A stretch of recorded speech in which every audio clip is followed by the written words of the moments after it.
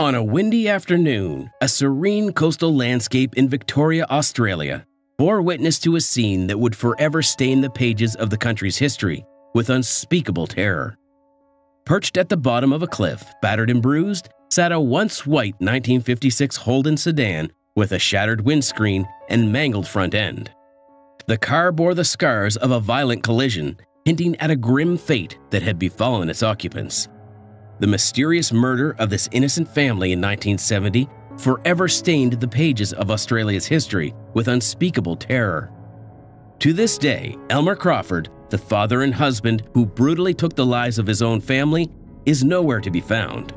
The case uncovered a web of secrets, financial motivations, and conflicting desires, leaving authorities and the public captivated by the mystery that still haunts to this day. Welcome back to True Crime Expresso, where we unearth the darkest corners of solved and unsolved crimes and unlock the mysteries haunting our global community. Today, we'll cover the spine-chilling discovery made on July 2nd, 1970, as the lives of pregnant mother Therese Crawford and her 3 children were tragically stolen in their sleep, leaving behind a cryptic car at the edge of a cliff and a prime suspect who vanished into thin air. Meet Elmer and Therese Crawford, a seemingly ordinary couple residing in Cardinal Road No. 136 in the peaceful suburbs of Glenroy, Victoria, with their 3 children, 12-year-old Catherine, 8-year-old James, 6-year-old Karen, and another member on the way. Elmer Crawford, who was born in Canada, eventually found his way to Australia at the age of 22, leaving behind his roots in Derry, Northern Ireland. Despite lacking formal qualifications as an electrician, he found a telephone technician job at the Victoria Racing Club at Flemington Racecourse the year he immigrated to Australia. He had worked there ever since. Elmer was known as a seemingly normal and friendly man, although he mostly kept his life to himself. There appeared to be no discernible troubles within his domestic life. None of the neighbors of the Crawford family reported seeing or hearing anything suspicious or abnormal in the residence. Little did anyone know that behind this facade of normalcy, a dark and horrible secret was about to unravel. On the fateful morning of July 2nd, 1970, Brenda Connor, a close friend of 12-year-old Catherine, visited the Crawford residence as she usually did.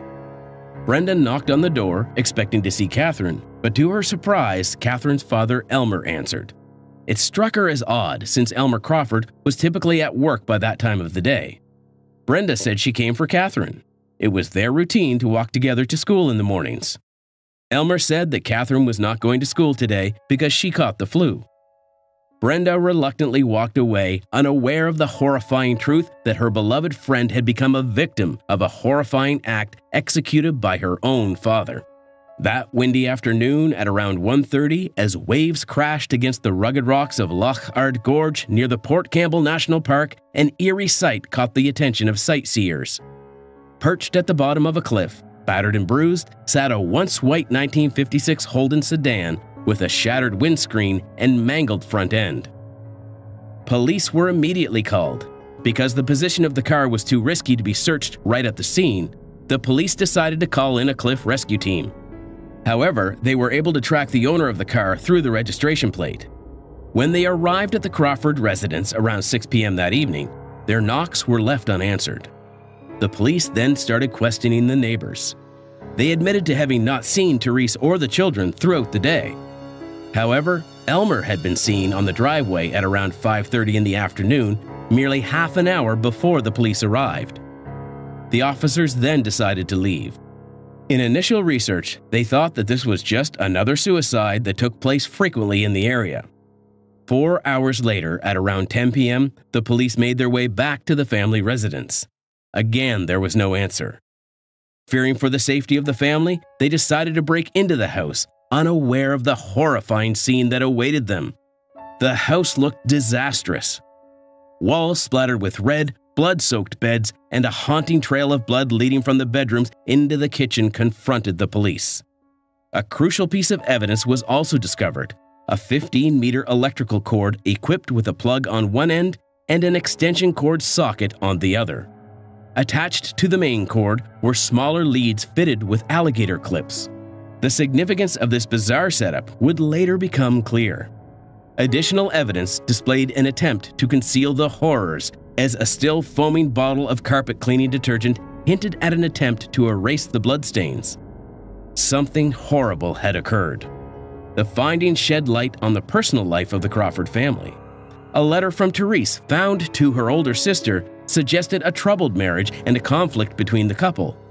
Therese, devout in her Catholic faith, found herself at odds with her husband's desire for her to terminate her fourth pregnancy.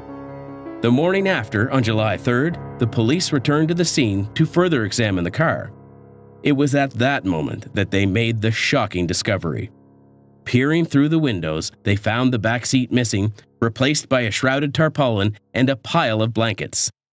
Blood stained the dashboard and front seat, while a nauseating smell filled the air upon opening one of the back doors.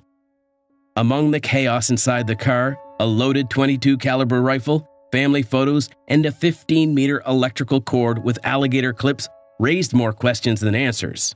A scene as bizarre as it was unsettling unfolded right in front of their eyes. Then they saw the pairs of feet poking under the tarpaulins. There, the lifeless bodies of Therese, Catherine, James, and Karen lay motionless, victims of unspeakable horror. The harrowing details revealed by the autopsies painted a horrifying picture of the victims' final moments. Therese, Catherine, and James were marked by electrical burns on their ears and hands. The alligator clips firmly attached to the electrical cord had been fastened to 35-year-old Therese's ears. Catherine and James were also electrocuted after being assaulted with a sharp implement, which caused their fractured skulls. The youngest of them all, Karen, met a horrifying demise. She was brutally beaten to death with a hammer, which was later discovered in the car. But where was the father? As the investigation into the mysterious Elmer Crawford intensified, the tangled web of the family's financial affairs began to unravel. It was discovered that Elmer had been laying the groundwork for his plan for a long time.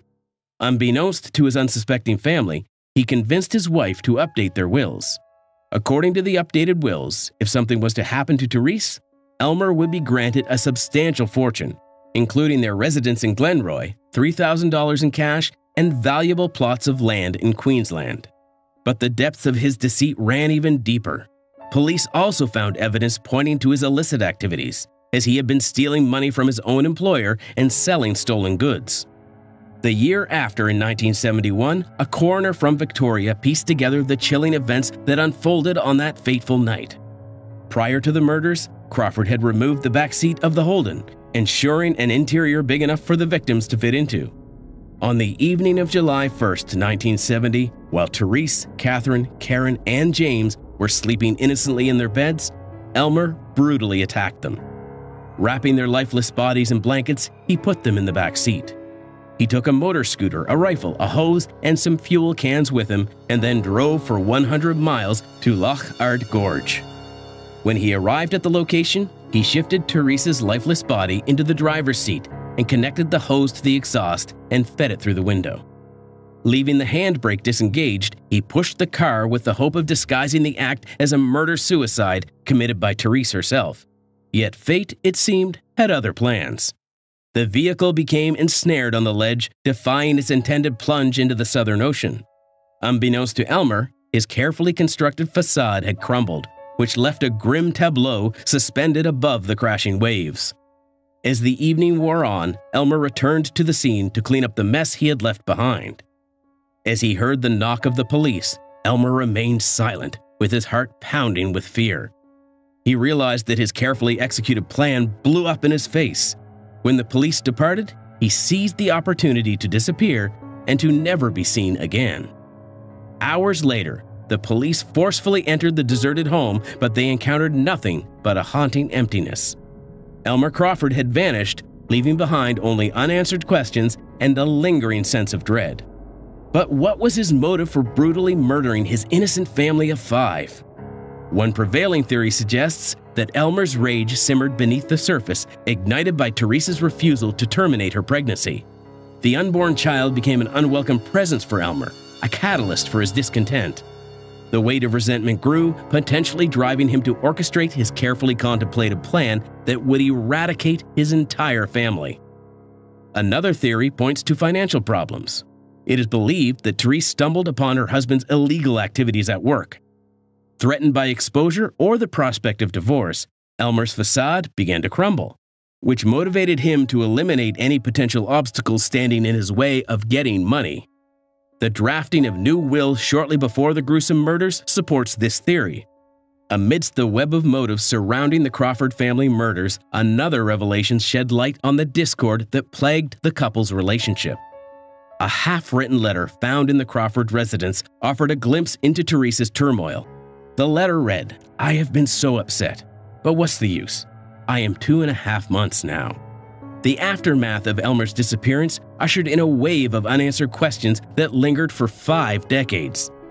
In a bid to locate him, a substantial reward of $100,000 was offered to the public on February 10, 2008, to find potential informants to come forward with any information that could lead to his whereabouts. The authorities suspected that he may have altered his appearance in order to conceal his true identity. Having previously worked as an unqualified electrician, it was plausible that he might have still engaged in similar work even though he would then be of retirement age.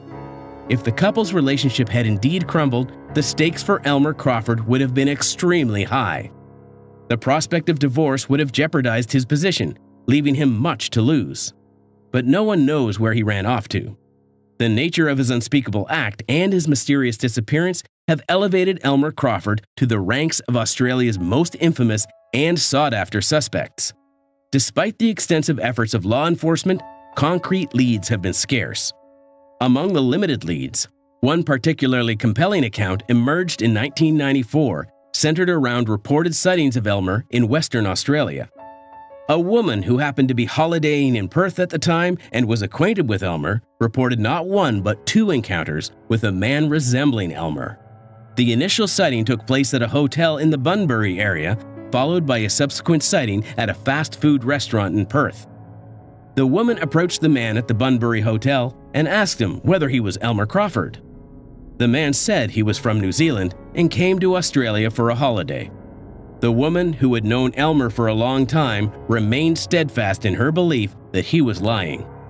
The encounter left such an impression that a composite sketch was later created based on the woman's description. The case received public attention, particularly on the anniversaries of the gruesome murders. Yet despite these developments and the occasional surge of publicity, the gathered information fell short of providing the breakthrough needed to locate and apprehend Elmer Crawford. The discovery of a body in San Antonio morgue in 2010 brought a sense of possibility in locating Elmer. The individual, known as Harold Freisinger in Texas, had also used aliases such as Gerald Brown, Roger Smith, and Peter Turner. He had passed away 5 years prior in 2005 due to a heart attack, collapsing while shopping at a thrift store. The man underwent extreme measures to conceal his true identity by damaging his fingerprints and carrying multiple false documents under various names. Facial recognition technology indicated similarities and matches in height and eye color. However, the hopes of finally locating Elmer crumbled when 5 years later, in 2010, a blood relative of Elmer was discovered in New South Wales. DNA testing conclusively revealed that the man found in the Texas morgue was not Elmer Crawford. In another encounter, a former truck driver named Nugget Wright recalled a conversation he had with a man that left a lasting impression. Nugget revealed that he had met this individual who spoke of a long-gone wife and claimed to have relocated from Melbourne in 1970. When Nugget asked the reason for his abrupt departure from Victoria, the man replied, "I had to leave in a hurry. I did something terrible." Nugget vividly recounted the man's reaction after telling him this.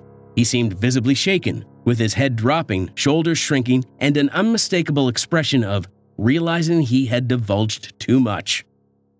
Decades have passed since the tragic murders of Therese, Catherine, James, and Karen Crawford on July 1, 1970. Yet the investigation remains ongoing. To this day, authorities pursue any leads and actively seek information regarding the current whereabouts of Elmer Crawford, the prime suspect in this long-standing case in Australian history.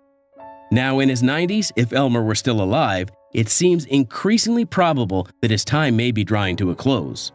Individuals who may have knowledge about the current whereabouts of Elmer Crawford are strongly encouraged to come forward and provide their information to Crime Stoppers. Among the tranquil breeze in Victoria, Australia, a bone-chilling discovery was made on July 1st, 1970, as the lives of pregnant mother Therese Crawford and her 3 children's lives were tragically stolen in their sleep, leaving behind a cryptic car at the edge of a cliff and a prime suspect who vanished into thin air. The Crawford family murders remain one of Australia's most perplexing and haunting criminal cases. What drove Elmer Crawford into slaying his own family? Where is Elmer Crawford now, if he is indeed still alive?